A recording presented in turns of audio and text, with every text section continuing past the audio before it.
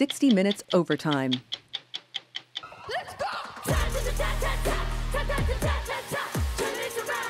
This week on 60 Minutes, we reported on Eurovision, the annual song contest that sweeps Europe every spring, and we went to Iceland for Söngvakeppnin. Don't you know you make me feel bad?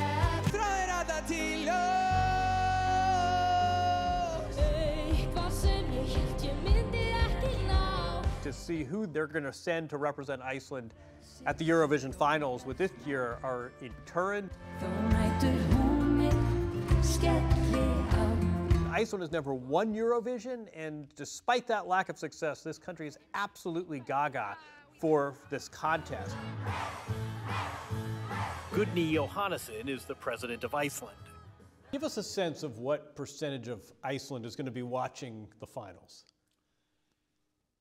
In 2019, 98.4% of the population were watching, and the other 1.6% were probably asleep after a difficult day at work or something. In Europe, 180 million people will watch Eurovision. There are very few rules intentionally. You just need a 3-minute song. Tell me about your song. What's it about?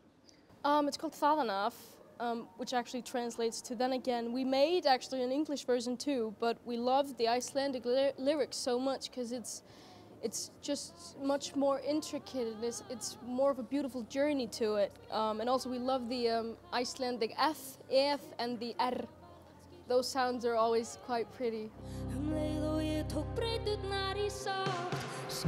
One of the contestants, Katla, worked out her butterflies by teaching us the word. It's butterfly, which is fiðrildi. R. Roll the R. R. Kind of. That's a bit French, but I like it.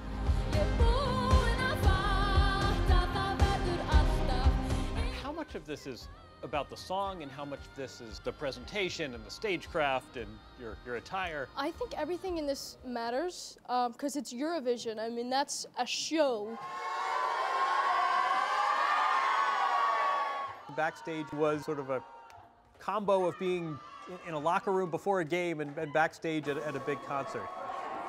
There was a lot of tension, there was a lot of glitter, and there was also a lot of collegiality. I mean, this was a competition, ultimately. Only one winner was going to advance, but there was very little competitiveness. And I thought Iceland really encapsulated the whole competition.